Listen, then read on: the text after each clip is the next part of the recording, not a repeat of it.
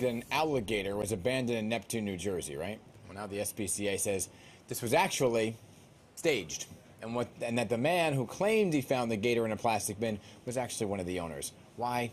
Well, the SPCA says it identified two men from East Orange and Asbury Park as the ones behind this after receiving anonymous tips and other assistance. The organization say the gator was actually purchased at a reptile expo in Pennsylvania. The man from East Orange facing eviction.